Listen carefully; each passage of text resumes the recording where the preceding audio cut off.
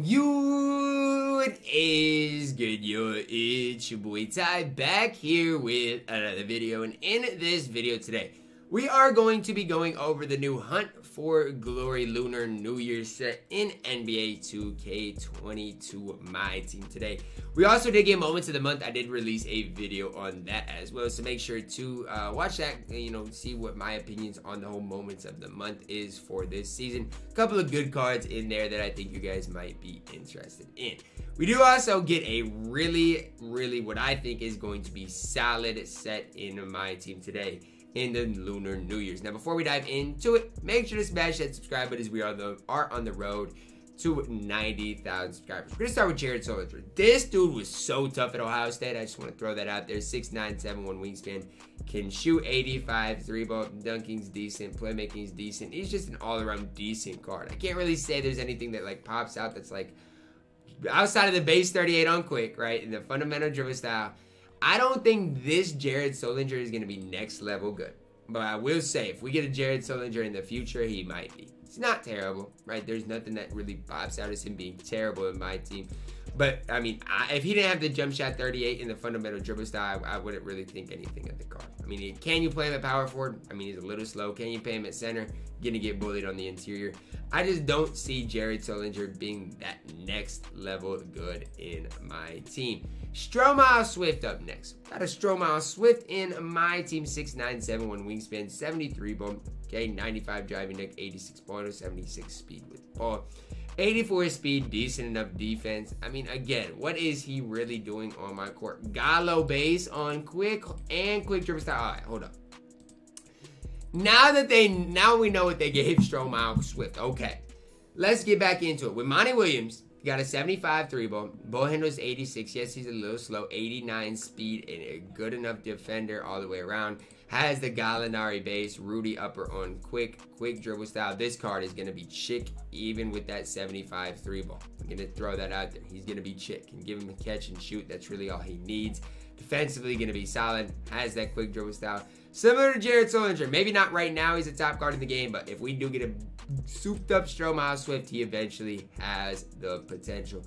OJ Mayo. We're done talking about potential. We're talking about top point guards in my team right now. I just already saw something that I don't like. 6'5", 6'8" wingspan. Why the 66 interior, why? 92 3-ball, 90 driving deck, 92 speed, 86 ball, 93 speed acceleration, 90 lateral quickness, incredible shooting badges. Does have acrobat on triple as well. Defensively, can get brick wall, okay, can get really every badge in the game. Outside of hyperdrive that he does need. Jump shot 49 on quick, base dribble style.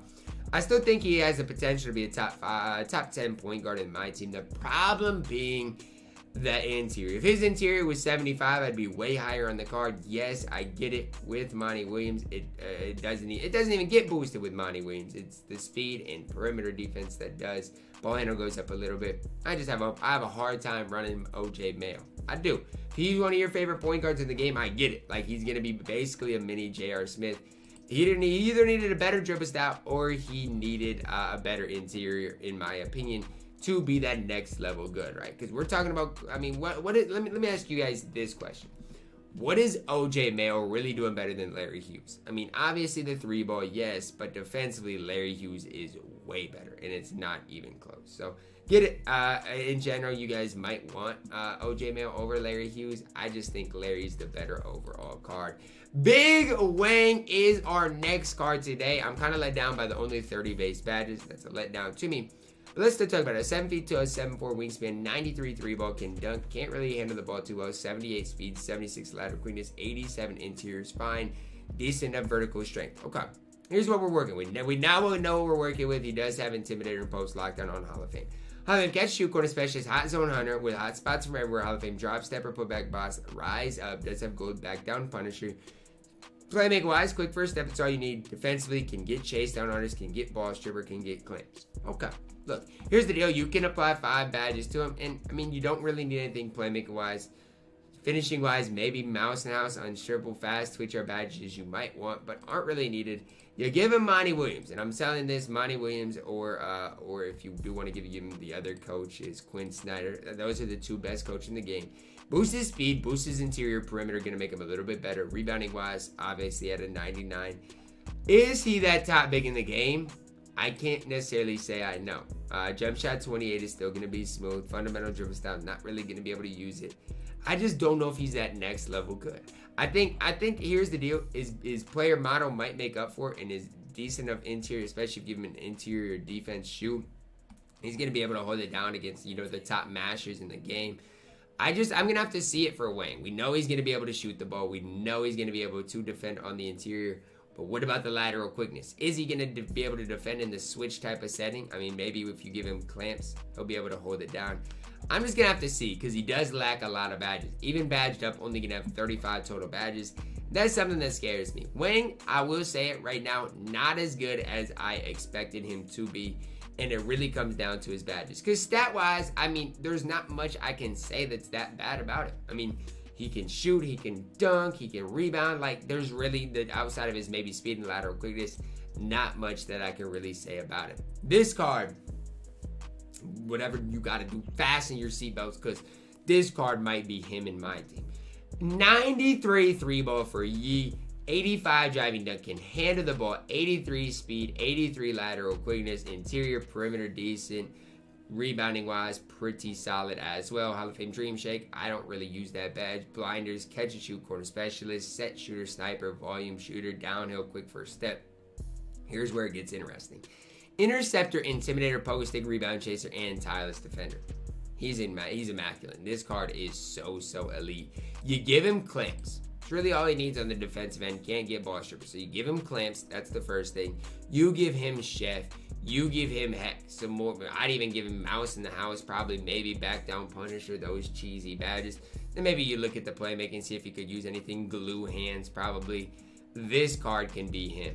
Yes, his speed doesn't look great. But here's what I'm going to tell you. You get a speed coach. You give him a speed shoe. He's going to be just fine. You give him a speed, acceleration, vertical, lateral quickness type of shoe. That's all he really needs. Maybe even a speed with ball. You throw that on him.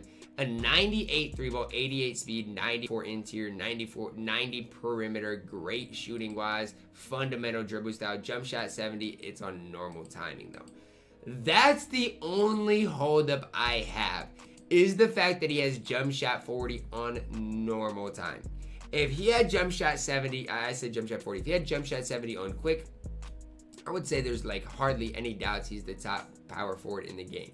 Because it is on normal timing, I just don't know if he's that next level good. What I am going to do, and you guys might not even think this is fair, because honestly it's not really fair to compare him to Anthony Davis. But let's just look, okay? Let's just look and see. And quite honestly, guys, I'm going to say this. You guys don't have to agree. He holds his own versus Anthony Davis. Am I sitting here saying he's better than AD? No. But what I would say is he's got fundamental dribble style, which you can make the case is cheesier because it is. Going to be better at shooting the ball depending that jump shot 70. I don't think we can sleep on Yi Jianlian in general, right?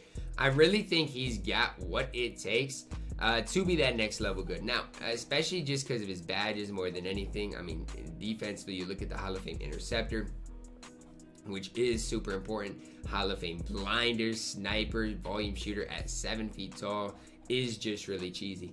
I don't know if he's that next level good. I'm just throwing that out there for you guys because I do think if you give him a speed shoe, it's really going to come down to it's going to come down to that release, and if that release is next level good. So Yi, Wang, both decent enough cards in my team. Stromile Swift, Jared Sullinger have really good SIGs, really good animations. I just think it's going to take a little bit for them to be the next level good. OJ Mayo on the other side, I mean, it's his SIGs that are holding him up. But I think the best card we got today is Yi, followed by Wang. Outside of that, I mean, Stromile Swift might be the next best card. OJ Mayo is decent enough. And then Jared Sullinger rounded it up. Let me know which of these cards you guys are most excited about in my team, guys. Drop a like on the video, subscribe if you are new, and as always, man, I love you guys, and have a blessed day.